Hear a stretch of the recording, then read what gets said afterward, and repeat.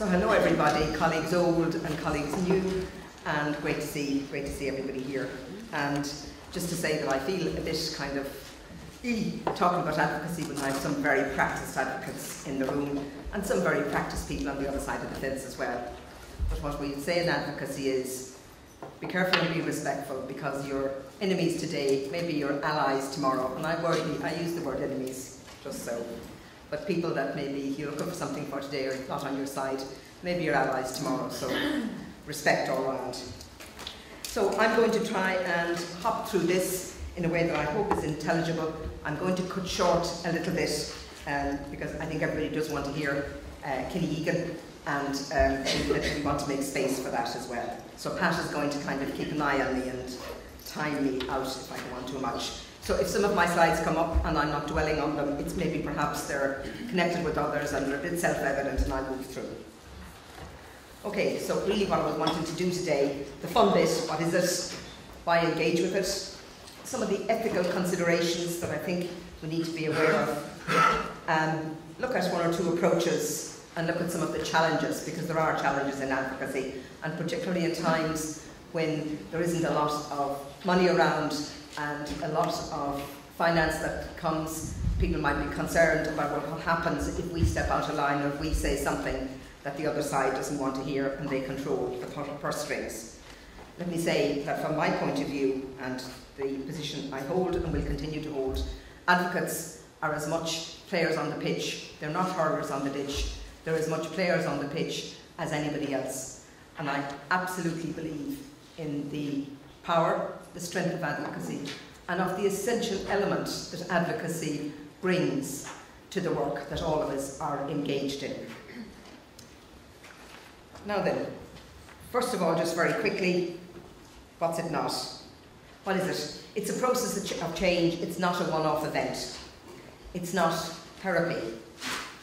It may well be that as people are going through a therapeutic program, that at some point advocating around it may be something that they wish to do, but people need to be careful about engaging people who are perhaps not ready for that stage, so it's not a therapy. It's a tool for challenging social injustice by influencing and improving the system.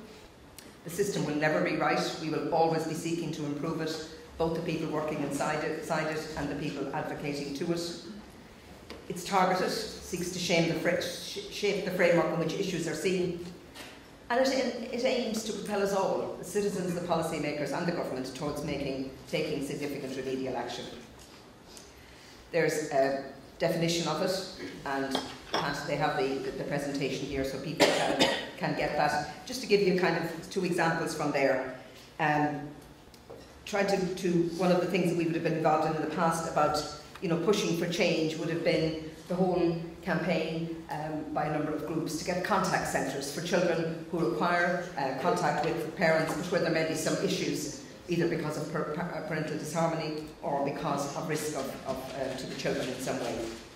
And the last one there, trying to prevent post changes, the last one that I was actively involved with was the campaign led by Open, that 7 is too young. The proposal by the government that lone parents would come off their own parents' book and go on to job seekers when their youngest child was 7. And that in a time when, as we know, quality places in preschool or after schools are not readily available, and anyway, of jobs.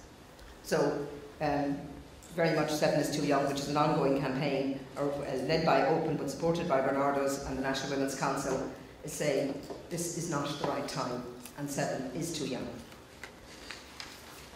Another definition there, okay.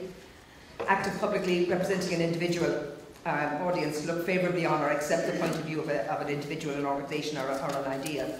Just talking a little bit, and based on what Mark was saying this morning, two wonderful presentations that actually fit quite well in here about communities. I remember, and Pat will remember, and I see a couple of other people who are still around in those days, when the targeted family support, the springboard projects as they were called, were being introduced into areas. And at that time, I was a childcare director with Bernardo's and Bernardo's were asked to be involved in running some of those. And we did a lot of work within communities, because there were communities in which Bernardo's were not known as well as ones that we were known. Persuading communities, which is a great thing, but also can exclude of the need for family support in their area, because their fears were that people who would be coming in, who had needs, would be coming into their area, and despite the fact that obviously most of those family support projects were rightly positioned in communities that needed them. So that was a whole big kind of persuasion to do. Not by fooling people about what was going to be going on, but by presenting the information in a way that they could understand and engaging them in the process. Okay? Advocacy is not something to be frightened of. It occurs all the time as a natural phenomenon. We advocate for ourselves, for our rights, for what we want. Our extended families advocate for us sometimes when we're perhaps not in a position to do it ourselves. Community can be a great advocate, and spiritual leaders advocate. We mightn't always be pleased with what they'll be saying, but it's a natural phenomenon that happens.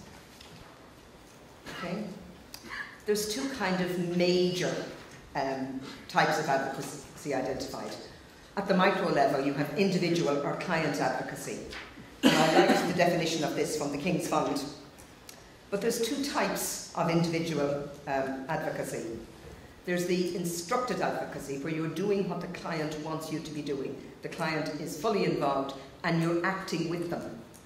So you're walking by their side, and you're at all times talking to them, involving them about what they want from this exercise.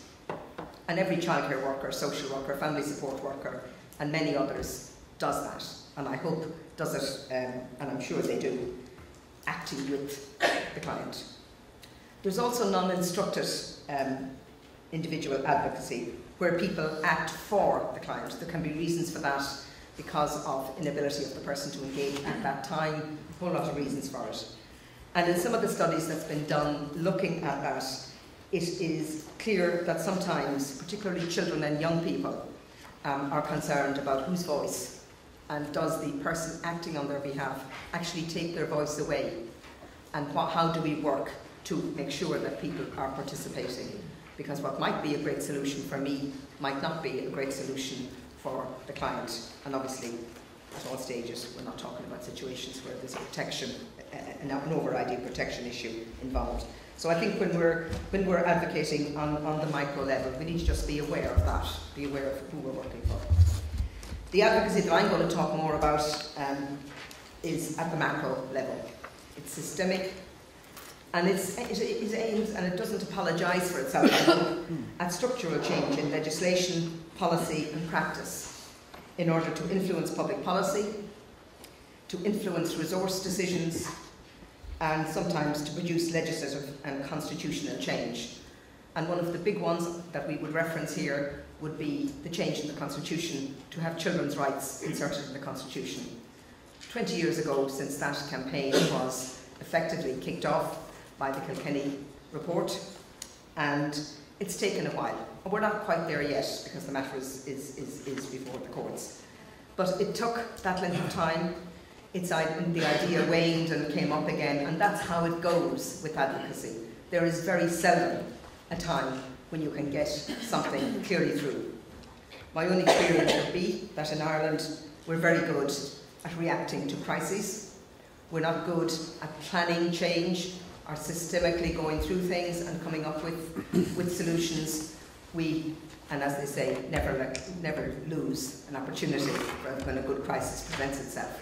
But the important thing is to have done the work and to have the solutions ready. So sometimes your voice can appear as if it's there for a long time without influence, and then something happens and there. And politicians and governments, all of them, like when there's a solution proposed that they can come out with when the crisis hits. Why do it at all? And I think, obviously, for some of us, for some people and lots of people here, it is a natural thing to want to do, to want to make things better for people, to want to make things better for ourselves, to not want to make things better for people. But I liked this reason. We all know that some of us view the nature of the causes of social problems differently.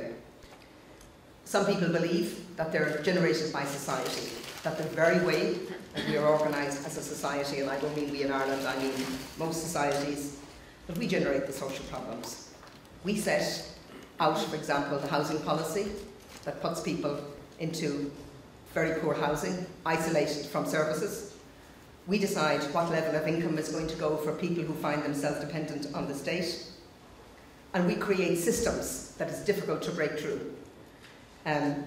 One of our speakers this morning spoke about the issues that are created for people coming into our countries, where they're segregated, where their rights are not organised, and for many years that was certainly the position, in my opinion, that children who came in here as young people without their guardians were put into here.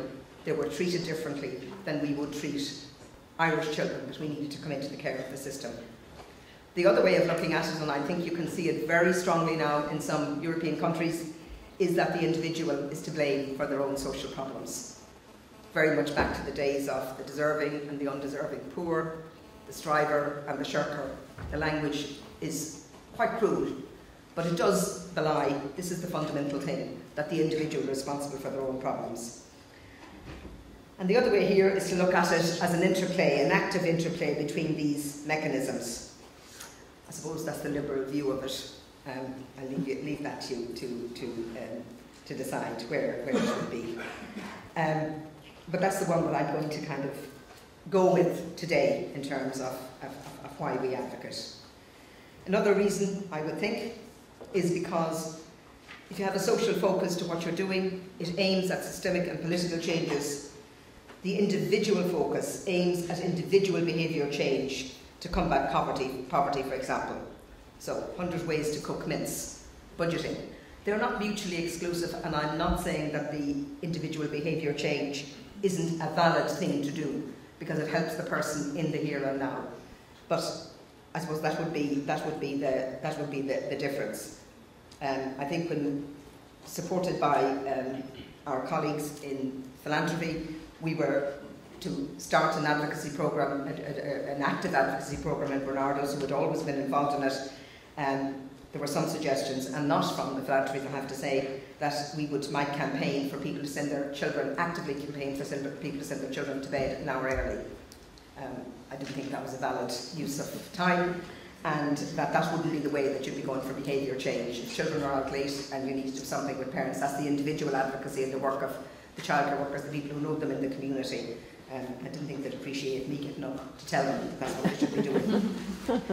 Okay, now, why do we need it in family support? We need it because our families exist in a social world. And Mark, I think this morning, really touched on the importance of community and the importance of the local. Family support is part of institutional civil society. But for me, and something that I would have witnessed and experienced myself over my years in work, is that the starting point for much of the work in family support is disadvantage, social inclusion and poverty. And I really believe that the problems emerge first on the ground. They're not seen at governmental level for a long, long time. They emerge on the ground, and one of the things that I would be hoping that family support networks, etc. would do would be to collect these problems as they emerge.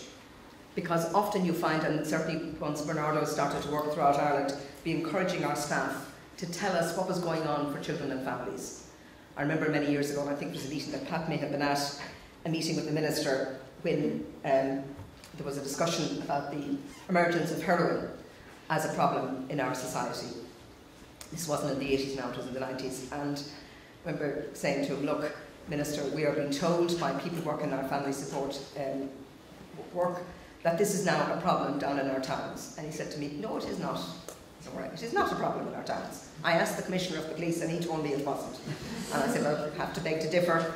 But a few years later, yes, it was a problem in our towns. It wasn't a city phenomenon only. So I think that that's just one example, but there's loads of ways. So I would urge networks to look at how do you collect the collective experience, if you like, that people are suffering. I'm not saying that you can always do something about it, but that it is really important that people of all sorts working on the ground don't ignore what are common problems. Even if at the time, even as only a way of getting support about how you might deal with it, how the community might deal with it, and communicating it up. The goals of advocacy for family support, they're good. They're the kind of nice things that we all want to know. encourage active citizenship, and again you heard a lot from Mark this morning, and sorry. Oh, sorry. From Mark this morning, I thought, well, maybe this wasn't a fuzzy thing. It helps to build social capital. It encourages creativity. Communities are great, and I think our second speaker this morning, whose name unfortunately has escaped me, gave lots of examples about how creative people can be when they get to look and to be involved in their own issues. Improving the quality of life for the families we work with. I hope it's something we all want to do. And participation. All of them been covered this morning. I won't go back on them, but if you marry the three together, you'll understand that. Why do it together? Common interests come from people wanting things, having to depend on others to get them, and a mutual acceptance of a common morality. Best way I know, the best thing I've read about saying why together. What binds us together as a community, whether our community is the local, the national, or indeed the international. I looked at finding an ethical checklist for advocacy, for systemic advocacy, and I couldn't find one. So I went off and I looked, and this one comes from public relations. And they're trying, have been trying very hard to make, I suppose, to knock out some of the cowboys out of public relations, out of PR. They get a bad name sometimes. But they ring very true for us as well. And then I've put in a couple of others that I think apply as well. So the first 5 are from Baker and Martinson. Tares, truth, that you advocate using the truth only, that it's authentic, that you have respect, both for those you're advocating for yourself, and for those you're advocating to. That you consider the value of equity. For example, I hear quite a lot recently, attempts being made by various people to say, don't give this to the elderly, give it to the young. Particularly, I heard it from English, someone in England recently saying that the elderly shouldn't get their free bus passes. They should give it to the young to encourage them to go to work and to make it easier for them to go to work. And you think, let's not start pitting the elderly against children, the carers against the disabled. That's not an equitable thing to do. And socially responsible. Any of you who are on Twitter or anywhere like it will know that social responsibility seems to be lacking sometimes in what people are advocating for. I've added in just a couple more. Confidentiality, particularly where you're involving groups who are, and working with groups who perhaps are marginalised, who can be victimised, and again, I think that was covered very well this morning in protecting people, and I don't mean that in a pejorative way, but in protecting people, because you know that once you're out there, you're open to all kinds of things. The other one that we'd want to note about is consent. Consent for people who are being involved, making sure they are not the token client, the token person to be involved. And I think this is for all of us, that our actions at all times should be consistent with our personal values, our organisational values, if we work for an organisation, societal values, and the human rights of all involved, even when we're sometimes challenging some of our societal values. Core values for me is about informed choice, about justice, and about empowerment. At the end of it, if at the end of a campaign, at the end of many campaigns, I think we need to be able to tick list these and come out on the right side of 50 or 60%. What does advocacy do? I think the process is that the first thing it does, it questions how things are. Because if you're going to leave things the way they are, you wouldn't question them. You'd say, this is good enough for children in care. This is good enough for people who've been in the care system. This is good enough for families who are pushed further and further back because of the situation in which we all find ourselves. So it opens up space for discussion and for questioning. And if we give up on questioning the way things are, we're not going to do our jobs and do them well. It's inclusive and it engages with people. And who you engage with obviously depends on what it is that you're doing, what particular piece. but it's really important. You need, if you're going to be involved in advocacy, whether it's individual or at a systemic level, you need to identify the issues and define the problem. And that's not as easy as it may seem. And I'm going to give an example in a few moments, and I think where probably the problem was got, if you get the problem wrong, your solutions are going to be wrong. Is the problem that we need more of something? Is the problem that we're not working with what we have? Is the problem that we have too much of something in one area and nothing at all in other areas? So there's a whole lot of ways of going around this. But we really must identify the issue and define the problem. And I think if you're doing it, you need to get more than your own idea about what it is. You could be entirely right, but I mean, when I say that I started my life here, we were involved in student politics because there was a lot of it around in the 1970s. It was great. But after a while, we were always talking to ourselves. So we thought the revolution was happening tomorrow because I believed it and someone else, all my friends believed it. So you really have to go outside your own experience and outside people who are like-minded and agree with you to really see how do others see it and really define the problem. And then you need to say, well, look, if that's the problem, what are our aims at the end of this? And what are the steps along the way? I think you can see that in our present debate on very, very difficult issues for Ireland, on very difficult issues because of recent tragedies, and that people are going from here we are and there's where we're going to be, and nothing will do unless we're here at the end. It's unlikely we'll be here just yet. There'll be steps along the way. And for some people that's very difficult to accept, that there may have to be intermediate steps. But that doesn't mean that you give up completely on what you want at the end of it. Okay, how do you set about doing that? If you've got a problem, if you're involved in an organisation, and you've identified a problem, and you're thinking, well, is this something that we should advocate about? Is this something that we should campaign about? I think one of the first questions you need to do when looking around is ask, is this issue a good fit for my organisation? It may well be that it's a good issue. It may well be that it is extremely valuable and valid. But is there another organisation or a group that is better placed to take this forward? And certainly in 2005, this is what happened in Barnardo's when we were looking at establishing what was going to be our advocacy agenda for the next number of years, was to do exactly this. Some things you could say, that's yeah, but it's not ours. There is somebody else better placed to do that, and we will support them in them doing that. And then to identify who's your allies in this, who's on the same page, who can be on the same page, even though they wouldn't immediately seem like a natural fit. And importantly, where's the opposition going to come from? There's always opposition. It's valid to be opposing it. It's not that you're right and they're wrong. It's just that we maybe see things differently. It's the opposition we have to convince, not ourselves.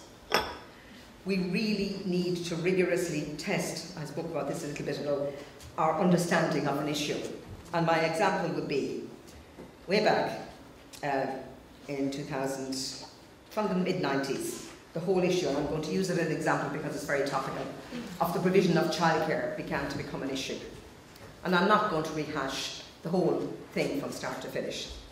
But once we got the buildings up, and we needed buildings, but everybody involved, we were only one of the players in it, knew that we needed more than buildings. We needed good quality staff because the evidence was already there. If I had a penny for every time someone said to me, Norah, produce the evidence and then we'll do it, they don't. That doesn't work that well.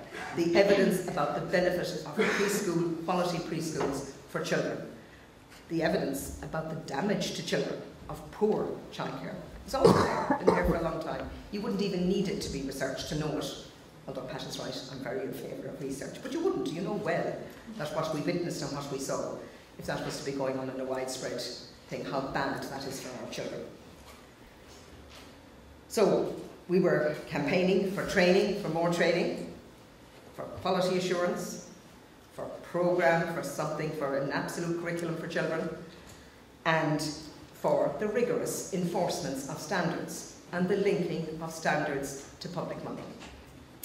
Coming up into 2007, when there was money floating about the system, And obviously, part of the opposition to childcare was, to that kind of childcare was that women who chose to be at home, parents who chose for one of them to stay at home, felt that having that kind of a debate about childcare wasn't somehow disempowering their position and disrespecting their position to stay at home.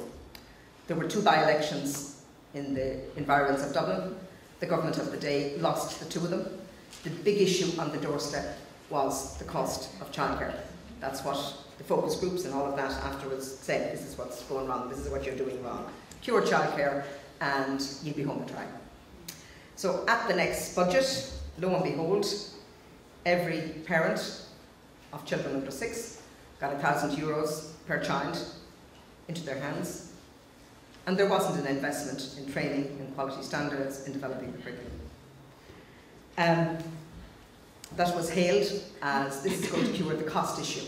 Because the cost, no doubt, I'm not suggesting the cost wasn't an issue. What happened? Cost in preschools went up. How much did it go up by?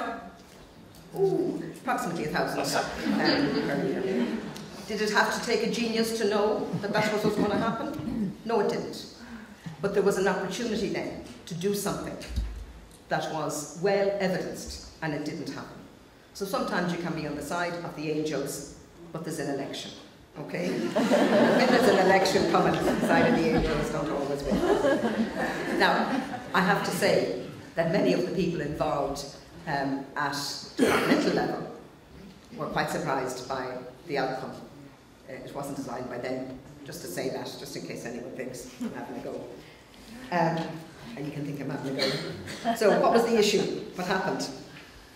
And that was continued. The next year it went up. Now it was very difficult to come out and say, I don't want families to have an extra €3,000.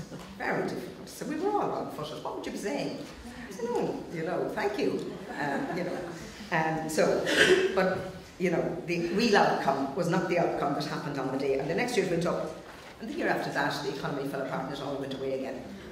And we saw the result a couple of weeks ago. So now we're thinking about more training. Now we're thinking about minimum standards. And now we're thinking about enforcement. Although I do have to say, lest I be quoted, I thought the major issue that those programmes pulled up was about support of staff and management responsibilities. And I didn't see any sign of any supervision or help or support. So why should we be the slightest bit surprised? But let's get the solution correct. Let's analyse the problem properly and not think that more inspections, that would never happen if there was an inspection. What off the record and popping in inspections might have done was shown up absolutely that the regulations that are there in terms of numbers of adults per children were not being adhered to at all. And I was going back to loving Nick Clegg, well, not loving him, that's a bit strong, but having some admiration for him when he stopped the increase in the number of children per adults in England recently, where it was proposed that people could mind a lot more toddlers. I'm thinking, no, they can't. They can't. This is not right. Something dreadful is going to happen to children, as well as them not being nurtured and getting the kind of experience they need. Norah. So, Norah. Yeah, right, okay, that's good. I'll move on. And rigorously test what you're doing. Okay, going to move on there. Propose the policy solutions, test them, identify your audience. You need a campaign for each audience. Who are you trying to reach? Reaching the public is very different than reaching the government, reaching the opposition. Don't forget everybody. Identify how you're going to measure your success before you start the campaign. It's very tempting to make it up afterwards, by the way, because you can then make it look quite good. But you're not learning if you do that. And I'll not come back in it. People sometimes want to advocate but feel that they can't. And some of the challenges in advocacy is about your agency, its role and its mandate, its view of advocacy. How is the policy in relation to any issue arrived at in your agency? Is it handed down from above, or are you involved in it? Is your client involved in it? Whose role is it to take on that position? And are there conflicts with other agency roles? And I think that's something that we could spend a lot of time on, because it's something that people need to work out and agencies need to work out. The other challenges sometimes is that you can overclaim and set up unrealistic expectations, and then everybody is disappointed when that doesn't happen. are unrealistic timelines. We're going to go looking for a big change in our constitution, and we'll get it done if we campaign hard for a few months. No, we won't. Overemphasising negatives to get a hook. I've seen this done, and I'm sure you all have done it. And when the media talk to you, say, give us a poor family. We want to talk to a poor family. And you're thinking, no. They don't want to hear, they want the human interest piece. And you're thinking, yeah, it's an important issue, we need to get this covered. Please be careful about the results can be stigmatised, pathologised, families and communities. And I don't have to give the examples. One of the worst ones that I seen personally, was involved in personally, was a lone parents group in Finglas, where I worked when I came back from England first, and where what appeared like a very genuine attempt to understand the pressures on lone parents turned out lone parents really being the most awful things been written about them, and kind of small things been blown up as if this was their whole life, and it teaches you a lesson. Be careful that the problem doesn't get exacerbated, as I think it probably did for that group that time. If you're involving anybody, either yourself or clients particularly, make sure that they're prepared for media involvement before, during and after. People have been taken up and then let down and not coming back again, and they wonder what's happened. And some of the stuff spoken about this morning, that it singles them out in their communities, can be very difficult. Confidentiality versus campaign needs. What's the outcome? Is it what you wanted? Can you live with a stepped approach? And then to monitor the implementation. If we did nothing else, we need to monitor the implementation of policy, because sometimes what comes out the other end doesn't look anything like what you thought was going into the machine. Working in coalitions very quickly. There are issues with coalitions that people need to be aware of. If all you can agree about is the lowest common denominator, maybe you shouldn't be in that coalition. Some people will go so far, some want to go there. Can you arrive at something that's good? Organisations, if you're working with organisations that are not well regarded by the system you are trying to influence, you're going in maybe with a bit of a ball and chain on the back of your leg.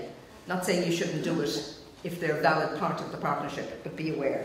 And coalitions throw up leadership issues. Who's the really big person here now? Who's really going to lead this? And that can be taxing and take a lot of energy away from the work. And finally, a quote from a social worker for whom, way back, beginning 1916, 1905, 19 at that time, American social worker. Really for me, is there a need for advocacy and family support? Read this. The good we secure for ourselves is precarious and uncertain until it is secured for all of us and incorporated into our common life. From Jane Addams. Her stuff is quite good and well worth looking back, even though you'll think maybe she doesn't. This is a quote from 1906. She was a Nobel Peace Prize winner, and someone I think that anybody involved in working with communities should maybe look back.